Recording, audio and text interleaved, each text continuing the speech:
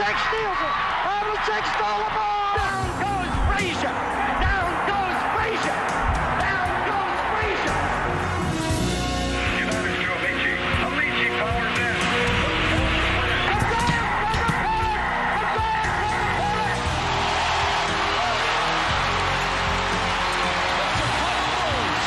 Won their 6th NBA championship. Gibson swings.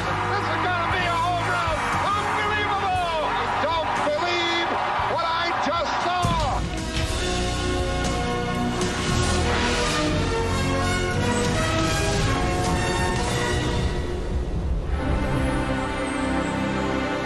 It feels like a New England fairy tale. Pudge, the hard-nosed homeboy, takes his team to the World Series. And in the early minutes of an October morning, homers to win Game 6. Carlton Fisk, the name rings of strength. 24 years he crouched behind a major league plate, eyes moving, gnarled fingers, flashing signals, mind choreographing the next sequence of pitches. Teammates admired him, management respected him, and the fans of two cities loved him. He was so big, he was an uncomfortable sight to see, like a praying mantis folding up behind the plate. Carlton always had that little air about him like that, hey, you know, this is what it's all about. I'm the boss, I'm running the show here. He was just a very proud man, and he saw things one way. If you didn't agree with him, you know, fine with you, but he always thought he was in the right. There's a lot of people who at first didn't like him, didn't like his demeanor. He stood up erect, and it looked like as though he was kind of arrogant. And I could remember the visiting team in the dugouts yelling out at him. He didn't mean anything from it because, I mean, that's just the way he was. And he was a moody, irritable son of a, you know, he was real gritty. He had a real contempt for young punks who were just looking out for themselves. Carlton Fisk is personified in my mind by a nap bat that Deion Sanders had. He was with the Yankees. Deion pops up and then kind of just stands there and then just starts jogging down the first base line. Fisk's, you know, kind of biting his lip, wants to say something to him. So Deion steps in a second time. He draws that little $sign in the dirt with his bat. And Fisk keeps his mask on. He's professional enough not to show him up by taking the mask off so the cameras can see what's going on. But basically lights into Deion right away. And I just told him that I thought that there was a right way and a wrong way to play the game, and he was playing it wrong because it offended guys like me. And if he didn't care to play it right, I'd just go at it right here at home plate. He's back there yelling, run the ball out. Like, man, you don't know me. And I thought I had to uphold the integrity of the ghosts of Yankee Stadium past that have allowed him to wear a Yankee uniform. And he tried to make a big deal like he was some coach or some baseball god. Come on, man. Of course, Sanders, he said something, slavery's dead, you know. Then Fisk got mad all over again. He said, you still don't get it, stupid. It's not about black and white, it's about pride. It was just one of those moments. It wasn't thought of, it was just, you know, a reaction on Pudge, like, what are you doing? This is not what you're supposed to be doing. You know, you're supposed to be running it out. You could see getting on your own teammate for not running. You wouldn't think you would want to inspire an opponent into doing a better job to beat you in the long run, but it offended Fisk's sense of propriety. I think it speaks a hell of a lot about who Carlton Fisk was. Not only a great catcher, but thought of himself as a protector of the game. Made sure that nobody else thought they were bigger than the game. I thought that when Carlton played in his era, he really epitomized the way the game should be played. Dedicated, hardworking, and refused to allow anybody to not play hard. Fisk's competitiveness may be a two-edged sword. In one way, it enables him to compete, to drive on, to battle to win. In other cases, it causes him to battle too much and to be sort of a burr on the side of not only competitors, but also teammates. He was a testy jerk. I mean, he came to beat you, and he was that way with his teammates and his peers. He wasn't there to make friends. He was there to beat you. He played the game correctly, and he played it hard, and it didn't matter. If his best friend was out there at second base, he'd go try to get him. He played it with a 1930s, 40s sensibility of dirty uniforms, and in-your-face intensity that gave him an appeal to the fans that transcended his considerable gifts as an athlete. He represented a work ethic, a good, solid New England work ethic that the fans of New England could identify with. He had a newspaper delivery boy that would flip the newspaper and would sometimes bounce off the front door and roll down a couple of steps. In the middle of winter, Fisk was waiting for him at 5:45 in the morning and told him, if you can't bring that newspaper in the way you're supposed to and put it inside the door, don't ever come back again. Do your job right, and you'll get a tip. Along with his drive was a kind of lack of understanding of the differences in other people. Everybody can't be like Carlton Fisk. In fact, I might argue that nobody is like Carlton Fisk. And if you got two guys like him together, they'd probably hate each other. In a lot of ways, I'm stubborn. I grew up in New England, knowing what an honest day's work for an honest day's pay is, and wanting the same in return, and the respect of that honest day's work. Filling out Fisk's authoritarian resume of pride and principle was an achingly slow, pitch-by-pitch approach to the game that tested the patience of everyone on the field. There were studies done that indicated that the average time of game when Fisk was catching was far greater than when anybody else was catching. We used to call him the human delay, because he took his time. Carlton Fisk would slow games down on purpose to get control of the game. He was a concessionaire's dream when he'd go to the mound. He'd stand there forever until the umpire came out to chase him off the mound. And of course, you're in the other dugout just yelling at him, let's go. He could drive you crazy with his trips to the mound and that slow strut he had going back out there, but he knew what he was doing. And as a person, too, Pudge was very, very slow. He'd take a half hour to order breakfast, and then another hour to eat it. But that was his demeanor. It was tough to do an interview with him because it took him 20 minutes to get a sentence out, and he would measure every word, and he was tough to edit, a 15-second soundbite. He is amazingly slow-paced and tenacious. But he's also got the personality of a dead carp in the Connecticut River. One of the things he knew how to do is handle a pitching staff, in particular Bill Lee, who sometimes would lose his focus on the mound, and Fisk would go out there and they'd have a little talk. It was like a comedy routine. Lee would be out there, get behind the plate. Fisk would be throwing his arms up at him, and they'd yell at each other. Usually it was to the back of Lee's head, because as soon as Fisk came out there, Lee would look out in center field. Fisk would start on him and then start walking around and try to look at him straight in the face. Lee went, okay, with his glove, go back there, go catch. And Lee would be okay, and he'd pitch a good game. His job as a catcher was to develop the pitching staff, and he always believed that the catcher is part of the pitching staff. I would step into the batter's box, and he's one of the few guys that I felt like it was a battle between him and me. And you don't get too many catchers like that. Carlton knew how he wanted to throw to every hitter on the opposing ball club, the everyday player and the role player coming off the bench, and it was pretty much formatted accordingly, and you didn't deviate from the theme too much. I remember him telling me about how he would pitch me from year to year, depending on how I made adjustments and how a certain pitcher either had success or didn't have success against me. More details than I would ever have imagined that a catcher would pay attention to. If he made a call and the guy hit out of the ballpark or a double off the wall or whatever it might be, and really had worked that hitter with his pitcher to put him in a position to get that out, and it didn't happen. He took it real hard on himself. Pitchers wouldn't go against him. They put their stuff in his hands. He was the boss.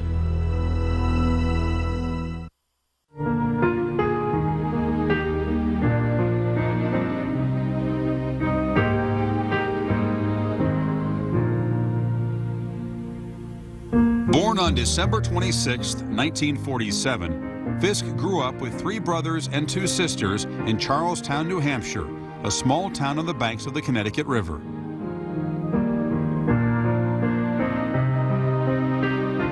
Well, Fisk was the ultimate small-town New Englander. There were 4 generations of his family that lived within 1 block. Every member of the Fisk family was expected to do 2 to 4 hours of work for the family every day. We raised our own animals. We had a milk cow. We raised our own beef. We had chickens in a large domestic garden, and my mom would canned vegetables for the whole family that would last all winter. When he was small and until 3-4 years, he was pretty pudgy. So we called him Pudge. His brothers are horses. They shoe Clydesdales with one hand. They can just throw balls around. Calvin, the oldest, was quite a catcher also. Carlton was playing third, and Calvin was catching always. So I'm pitching batting practice, and the pop-up goes in the infield. I'm screaming, Fisk, Fisk, Fisk, not even thinking. And there they come together, because Pudgy being a little taller got him right there. Looking around for the teeth, and blood all over the place. So we're playing the next day. That's the first time Carlton went behind the plate. His high school team played a maximum of 12 high school games a year. His baseball season up there in frozen New Hampshire began probably around the middle of April and ended by Memorial Day. Although he excelled behind the plate at Charlestown High School, Fisk's competitive skills were manifest on the basketball court, a result of endless hours of practice in his grandfather's barn. He played against a 6'10" guy from Concord named Craig Corson, who later played in the ACC. Fisk had 41 points and 36 rebounds as a 6'1" leaper. When he got home, his father told him, well, you didn't make that foul shot. Yeah, if he didn't play up to par, why, his father would let him know. I was always criticizing, more or less, for them, and I always figured that whatever they're doing, they could do it a little better. If he accepted the word of his father, Carlton was less acquiescent among his peers. He punched the guy out one night. We were getting ready for a tournament, and it was a kid named Roger Conis. Called him by his middle name early. My dream was to be a 6'8" forward and play power forward for the Boston Celtics. Learned quickly enough that basketball was not going to be anything beyond college for sure.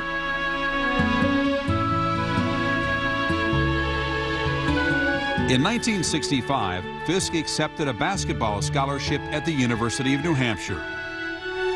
I played baseball at the University of New Hampshire also, and we only played 12 or 14 games in. I spent more time in the gym than I did in class or studying, so I didn't go back. In 1967, Fisk signed with the Boston Red Sox, who had drafted him number 4 overall. After a year of military service, Fisk headed west to the minor league town of Waterloo, Iowa.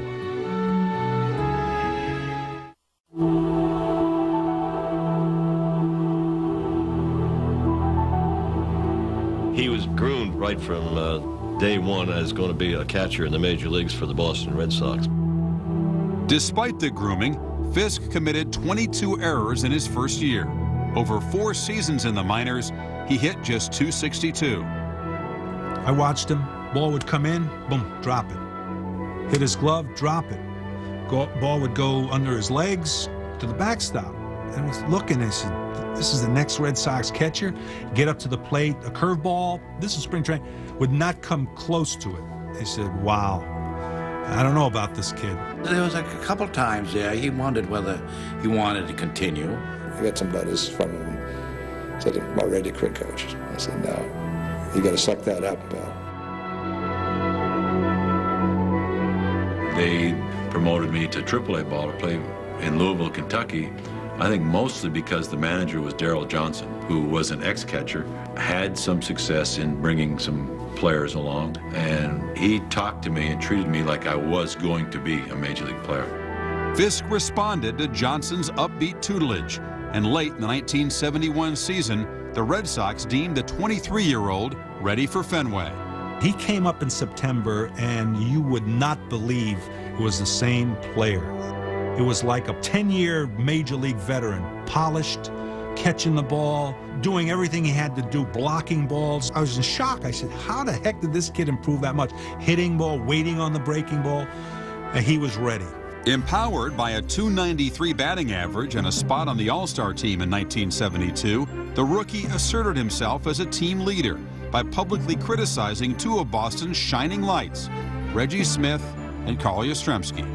Yaz is supposed to be captain of the team. You know, Yaz isn't supposed to be, going in the locker room smoking, 2 packs of cigarettes and fooling around. So Fisk decides to say something publicly about it. I didn't like it because Carlton Fisk didn't know us, and he didn't know what was going on there. When I came up, rookies were seen and not heard. He was completely out of line, because what leadership was he talking about? I wanted them to be the leaders on the team, to lead guys like me who were rookies. You know, we were just, you know, bouncing off walls, trying to find our way. And basically what I was saying was, hey, we've got 11 rookies on this team. We need some direction. I asked him, you know, who did he think he was? And what he said, if you have something to say, you don't say it in the newspaper. You got a problem with me, you say it to my face. Unfortunately, Boston, local kid, someone says that to the newspaper, they eat it up. Fans liked it because here was a young kid taking over kind of a leadership type of thing with some of those statements. At that point, we started to have a divided clubhouse. And there was the Yas faction, and then there was the other faction. Once that started, it was a downhill spiral anyway, because it became a matter of people trying to choose sides. It had a huge impact, not only on the Red Sox, but on Yaz as an individual. I think eventually Yaz came around to admire and respect Fisk, but that was a tension convention between the two of them for a while. I don't think he regrets anything that he did or said, and he could always back up what he said or what he did, always. Although his batting average slipped 47 points in 1973, Fisk maintained his power numbers, 26 homers and 71 RBIs. But in his third season as a regular, a collision at home nearly cost him his career. Line drive into left center field. Miller on the go. Here comes Lee. The runner was coming around third, and he was blocking the plate. Our little second baseman, Mario Guerrero, held the ball too long and double clutched and threw it. He did not slide to the plate. He jumped and landed on the side of my leg and just destroyed my knee. And I saw his leg. You see how my knee is bent when you're sitting down? Well, it was bent the other way. And I almost, I tell you, regurgitated, because it was one of the worst sights I've ever seen. The doctors that did my knee said this was the worst knee he'd ever done. They predicted I would never play again and probably have a limp and have chronic back problems throughout my life. Was out the rest of the year and then went back to New Hampshire in the off season, and nobody heard anything about it. I just figured if I worked hard enough, there would be no problem. I'd make it back. He went through a program. He did a lot of hiking in the snow. They built that knee and that leg up so much that it was like new. When Fisk went back to work behind the plate, he employed a new tactic meant to reduce the possibility of serious injury. Fisk at the time was just great at blocking the plate. I mean, he'd block that plate, keep you off it. And he came right out and said it, I'll never block the plate again. And he didn't. But he developed that sweep tag that everybody uses. So what he did was he went out and got the ball. He gave the runner part of the plate, but he tried to tag him before he hit the plate. And what's wrong with that? But injury plagued Fisk again in 1975, when he broke his arm in spring training. After missing half the season, Fisk went on a hitting binge that helped carry the Red Sox into one of the most exciting World Series ever played.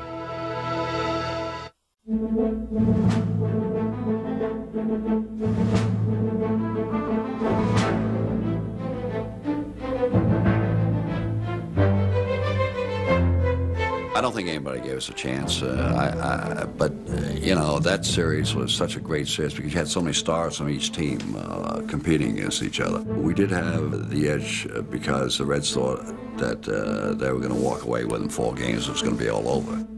There was a possibility of a 5-game series, maybe. I mean, that was the confidence I think the Reds had in themselves. After each gained a victory at Fenway, Boston and Cincinnati were deadlocked at 5 in the 10th inning of Game 3 at Riverfront, when Fisk became entangled with Ed Armbrister. Batter's interference wasn't called. Fisk got his glove on Armbrister's bat and caused a great dispute around home plate. To this day, I believe that Larry Barnett was right, that it wasn't interference, that Barnett made the right call. Fisk's throwing error set up the Reds' winning run. After splitting the next 2 games, the Red Sox returned to Fenway down 3-2. That 1975 Game 6 of the World Series was operatic and preposterous. Well hit, right field, that ball. If it's fair, she's gone. It is a fair ball. Home run for Geronimo. It was a great game. A lot of great plays. Just a lot of heroes, I thought, in the entire series on both sides. Losing 6-3 in the 8th, Boston manager Darrell Johnson fingered former Red Bernie Carbo to pinch hit. He was completely fooled by the pitch and just went like that and just barely fouled it off. It was an awful swing. With 2 on, 2 out, and a 2-2 count, Carbo set himself. Deep center field, way back, we're tied up. We were just sitting around waiting to lose that game, and then we went from total, to being like, okay, we're in this. Carbo's 3-run homer tied the game. Then, in the 9th, the Red Sox loaded the bases with nobody out. Red Lynn hit a ball down the left field corner. Denny Doyle was the third. Don Zimmer was the third base coach. And Zimmer said, no, no. Doyle thought he said, go, go. With the game still tied, Fisk hunkered behind the plate and awaited the leadoff man in the top of the 11th. It looked like we were going to win, then it looked like they were going to win, and then it's tied up, and so it's almost like nobody knew what to say. It's midnight, it's cold and damp, everybody's tired, and Pete comes up. He's not tired. I went up to home plate and I looked back at Carlton Fisk and I said, man, is this fun, Carlton, or what, playing this game? He's jabbering about, man, this is the greatest game I've ever played, and don't you think, hey, Fisky, what do you think? This is the greatest game, and this is what baseball's all about. Did it hit him? It hit him! It hit him! Hit by a pitch, Rose stood on first base. With Ken Griffey bunting, Fisk made the first of 2 clutch defensive plays that inning. Up next, Joe Morgan. There's a long shot to deep right. Back goes Evans. Back. And what a grab! Evans made a grab and saved a home run on that one. Throws the first for a double play. Leading off the bottom of the 12th, Fisk visited with the man scheduled to hit behind him. I'm on the end deck circle with Fred, and I said, Freddie, I can feel something good here. I'm going to hit a ball off the wall to drive me in. Game tied, 6-6. Darcy pitching. Fisk takes high and inside. Ball 1. When Fisk came up, I threw one pitch was a ball, and I thought, okay, I'm really going to throw this one hard. The 1-0 delivery to Fisk. He swings, long drive, left field. I was on the bench, and when he hit it, I knew it was out of the ballpark. It was just a question of whether it was going to be foul or fair. If it stays fair, it's gone. I thought it was going to be foul. The wind was kind of blowing from left to right, and it kind of hung up there in the air. If you took a picture of the audience instead of Carlton Fisk, you'd see everybody's head pointing towards the left field screen in Fenway Park. From where we were, we couldn't see whether it was a fair or foul. And so you sort of look in the home plate to see what he was doing. As it's going out, everybody is holding their breath except Carlton Fisk, who knows that what you do under these circumstances is help it along a little bit. Give it some English, twist it around. And the ball listened to him, and it nestled up there against the foul pole for a home run. Home run!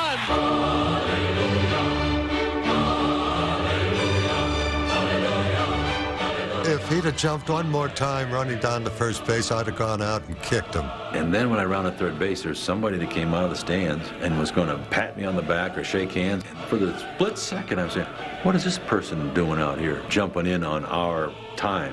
I tried to give him my shoulder, but I think I missed him. There it goes, the long drive. If it stays fair, home run.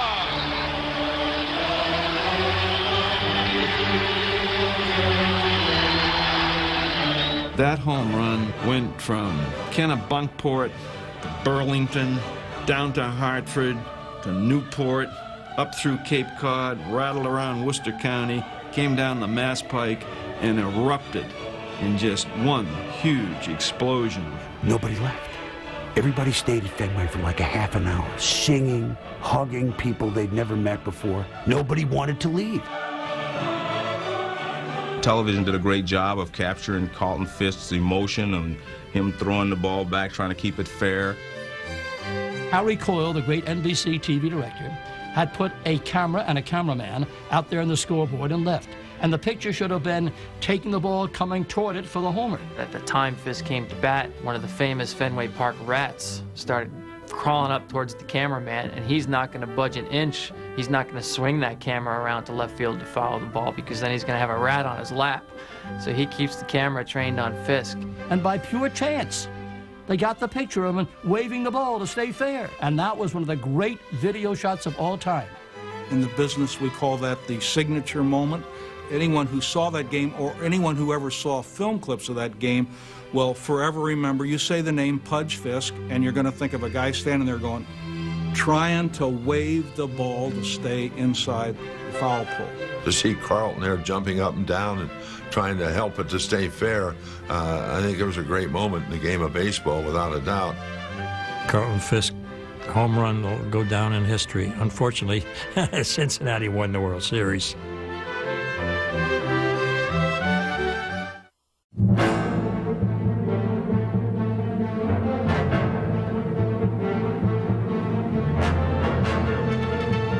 In the mid-'70s, the Yankee-Red Sox rivalry really kicked in. We would go from our hotel to Fenway Park with security people on our bus. New York, I think, was much worse to go into for the Red Sox than Fenway was for the Yankees. My God, what a rivalry that is. I mean, you would go into Fenway Park and, you know, people would spit on you and throw beer in your face. When I got traded from the Angels, and the first time the Yankees came into Fenway Park, I had a couple of ex-teammates that were traded to the Yankees, Ed Figueroa pitcher and Mickey Rivers. And so Mickey came over to me to say hello, and after he left, Fisk called me over, and he said, we don't talk to the Yankees here. He was the epitome of a kid, a local kid grows up, becomes catcher for the Red Sox, and he hated the Yankees, which is what they love here, and he made no mistake about that. Mickey Rivers is the guy that's trying to hit everybody with a sucker punch. Fisk's counterpart in pinstripes matched his competitive fire. Munson and Fisk were the two best catchers in the American League, and they would never even talk to one another. Thurman was such a little grumpy guy. You come up to the plate, hey Thurman, what do you want? You know, hey Pudge, how you doing? I'm pretty good. How you doing? You know, that type of thing. It just became an obsession. Fisk didn't like Munson. Munson hated Fisk. It was a little like, you know, blue collar versus white collar, a little like lunch pail versus dining out. Munson was a hard-nosed, mean, ornery sucker, and Carlton actually read books. Fisk is a tall, good-looking, elegant guy, an elegant-looking catcher. Munson, short, Yogi Berra-ish, built like, you know, a refrigerator. The players called him Squatty Body, Tugboat, because he was kind of round and stocky, a very fine catcher, a very fine hitter, but not equal to Carlton Fisk. Pudge was more polished as a player. You know, Thurman would eat dirt. You know, he was tough as nails. The whole Fisk-Munson feud started when, in 1971, in September, when he was called up, Munson hit a ground ball wide of first. Yastrzemski got it through to second to Aparicio. Munson had stumbled coming out of the batter's box. Fisk beat him down the line, and if Aparicio's throw had been in time, it would have been a 3-6-2 double play with Fisk, the good-looking guy, showing up Munson, the not-so-good-looking guy. That started it. Munson hated him forever. They had 2 or 3 fights, the Red Sox and the Yankees, in 1972. Fisk was in the middle of all of them. But the greatest one was August 1st of '73. Gene Michael missed a squeeze bunt, and it's Thurman Munson coming down the line. He dove cleats up into Fisk. They end up rolling around, pounding each other. Fist fight took about a half an hour to break up. They'd love to have a collision. They'd be the two guys right there to run over the other ones and then just battle it out right there. The press notes at Yankee Stadium one day, Munson read that Fisk was first in the American League in assists by 2 over Thurman Munson. And what Munson did that night was he dropped every third strike he could so that he could pass Fisk in the AL assist column. I think that they could sit down and go in a room and talk. I think they'd come out with arms around each other, best buddies. Their rivalry ended tragically in 1979.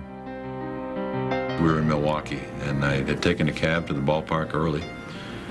And there's always, you know, a lot of people outside at County Stadium. I was right behind Pudge, and a young fellow came up to him and said something to him.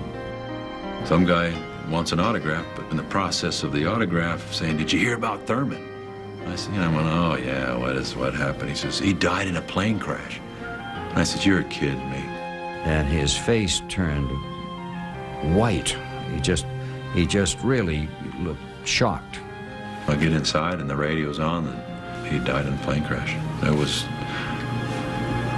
one of the lowest moments of my career. He was your contemporary, played the same position, and you were linked with him. When that happens, it's got to affect you personally. And it's almost like, you know, there but for the grace of God go I.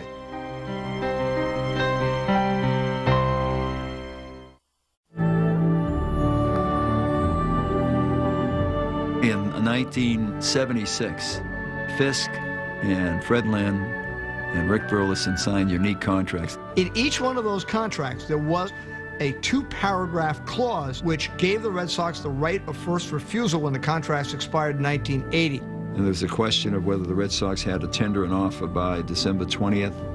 And it's their own in-house lawyers and people said, "No, you don't have to do that." Another source told me that it was deliberately mailed after the postmark deadline because they wanted to get rid of him, but if they traded him, it would be a very unpopular decision. Well, it was too late. They had to do it one day late, and the arbitrator eventually found that it was a violation of the collective bargaining agreement, and he made Fisk a total free agent. We didn't understand it. Why would this, you know, here's one of the best catchers in the game. Why would you not tender him a contract? They made him feel like we can do it whatever we want and it doesn't make any difference because you'll stay anyways. Never one to stay where he wasn't welcome, Fisk at 33 signed with the White Sox, creating a void behind the plate at Fenway and feeling a loss in his heart. The reason I left was not of my choice. The reason I left was because of Haywood Sullivan and Buddy LaRue, who were then, quote unquote, the owners of that organization. There was no question that there was a bitterness between acting Red Sox owner Haywood Sullivan and Fisk. They did not like each other. Haywood was not going to bring Fisk back. And I believe he did it intentionally because his son was coming up and was a pretty good catcher in AAA. Now Fisk, he walks, makes him look like a bad guy. He was pretty down and pretty disgusted with the Red Sox. I couldn't understand it. This is what I wanted to be. This is where I wanted to play. Since I was this high, I wanted to play in Boston. I wanted to wear a Red Sox uniform. I wanted to play in Fenway Park. There was a sentiment attached to Carlton Fisk, and why they ever got rid of him, I think was a big mistake. It crushed me. It really did. And I think back on it, and it affected my play for a long time. Reversing his Boston number to read 72, Fisk wasted no time demonstrating his value to the White Sox and his indignation for his former boss. Hey, go! Get right back! Please let me! Holy cow! He came back with the White Sox. Opening day, hit a 3-run homer in the 8th inning to win the game off of Bob Stanton. Talk about getting even. I was at the game in center field in the bleachers, but then I went home and on television, when he was being interviewed, he was wearing a Haywood Sox t-shirt, which I just, for the rest of my life, will love him for. Though he made the All-Star team in his first 2 seasons with Chicago, Fisk struggled. Then, in 1983, his 26 homers and 86 RBIs helped drive the White Sox to their first postseason in 24 years. When we first got him, he was probably the #1 idol here with the White Sox. I think with the players, there was a lot of respect. In 1985, Fisk was even better. At 37, he produced a 10th All-Star season, 37 homers and 107 RBIs. By next spring, he found himself at odds once again with management.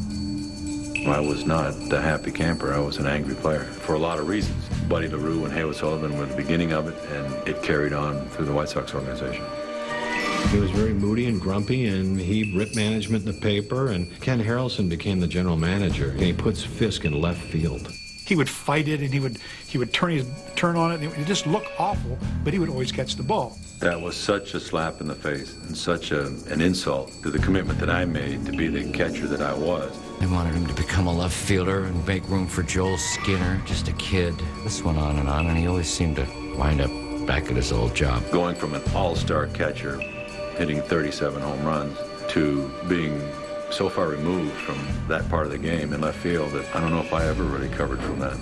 I guess they just misjudged Fisk, and they just thought maybe he would do it, and I think that started a lot of the resentment with him and the organization, and then it just festered over the years. I always told him, Carlton, the odds are we're going to have a misunderstanding somewhere along the way. But Fisk reserved his choice remarks for Einhorn's partner. When someone says something in any way reflects badly on Jerry Reinsdorf, he takes it very personal and shuts them off. And that's what happened here. It got personal. Reinsdorf thought he was an... I think it just came from the fact that he wouldn't kiss anyone's butt. He just said what he wanted to. They thought he was kind of poisoning the minds of the young pitching staff. He's making people play correctly. He's taking a young team and leading them to be a pennant contender, yet was so underappreciated. It was unbelievable. At the end of his career, he was kind of the father to some of these kids. He gave them direction, and sometimes the direction wasn't in the best interest of the club. It was more for Carlton Fisk. Despite the tensions with management and the lack of further postseason play, Fisk continued to produce. In 1991, the 43-year-old made his 11th All-Star team and finished with 18 homers and 74 RBIs. I played with guys on my team that were younger than my kids. So the strength and conditioning part of my game, without that discipline, I don't think I would have played as long as I did. One night, I came back to my office. It must have been midnight. Game had long been over. And I see a light down the hall from my office, which we had converted into a weight training room. And I go in there, and there's Carlton Fisk and Steve Carlton still working out at midnight. There's a certain defiance about Carlton Fisk. Defying age and defying all the things that tear down your body was part of what made him last a long time and what made him great. But age finally claimed Fisk in 1992. Playing in just 62 games, he hit .229 and 3 homers. Although he set the record for most career games as a catcher in '93, it was clear he had limped into history. His stubbornness played in at the end, and that it didn't seem like he would ever acknowledge that he was getting older. He was still physically fit, but it was obvious in the last year of his career that his skills had eroded. It felt like everybody was trying to put him in a closet and close the door and go away.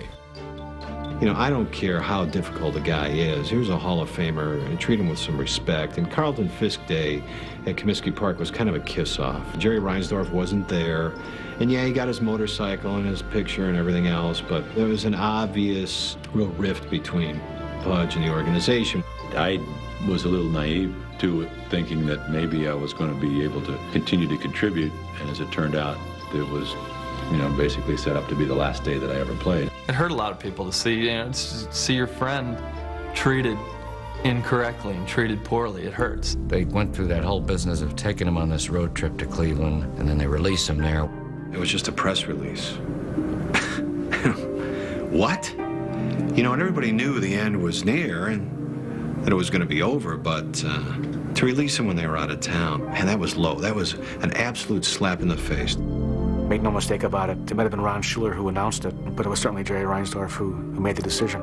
He took it extremely hard. I think the players knew, my scouts, the front office, the coaches and manager, I think they knew. He was the last one to know. He came to the ballpark in the stands. He wouldn't come in the clubhouse, and he was shaking hands with his teammates, saying goodbye from the left field corner, which was a very strange scene to see. After 24 years, it was over. In October, Fisk showed up unannounced to Comiskey Park. For the first game of the playoffs against Toronto, just happened to be hanging around there, and here comes Fisk. You know, he'd gotten into the building. He wanted to say hello to the guys. He tried to come down just to wish us well in '93 playoffs after being released, and they would not let him in the clubhouse. The Sox have maintained that it was Major League Baseball security that kept him out of the locker room. But either way, you have to accommodate something like that. In the end, maybe he loved the game and more than the game loved him.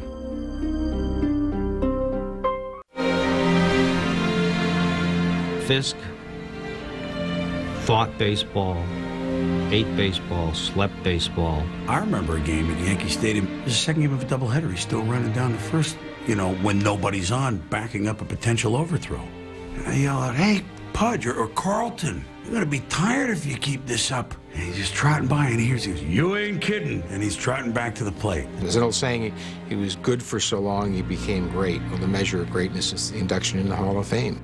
On July 23, 2000, when Carlton Fisk was inducted into the Hall of Fame as the all-time leader in home runs as a catcher, he chose to be remembered as a member of the Red Sox. I always felt that my duty and responsibility on the field was to my pitchers. I know offense is an important part of the game, but I would do whatever it took to instill a confidence in my pitching staff and ensure the feeling that somehow we, not you, not me, but we, could get through any situation. I grew up in New England. My dream was to play for the Red Sox, and I did. So that part of the dream came true. Then to hit the home run in the '75 World Series and have it be so memorable and have me be connected with that moment, that's the reason that I chose the Red Sox. In September 2000, the last bit of old snow melted between Fisk and the Red Sox when his number 27 was retired. The man of the hour, Carlton Fisk.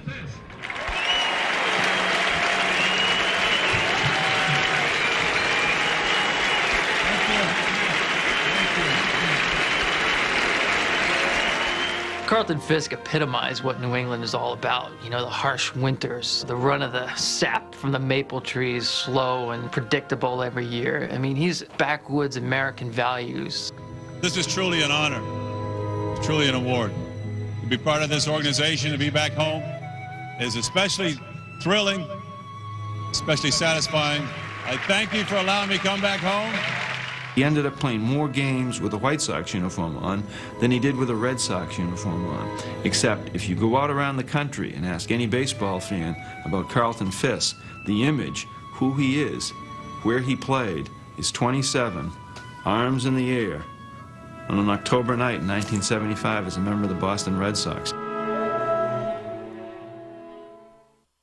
As a teenager, Fisk played an American Legion game at Doubleday Field in Cooperstown, New York.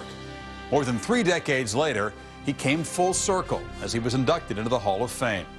Between those events stretches one of the best catching careers in baseball history, crowned by 2,226 games behind the plate. Carlton Fisk would never take no for an answer, not even from himself. For ESPN Classic Sports Century, I'm Chris Fowler.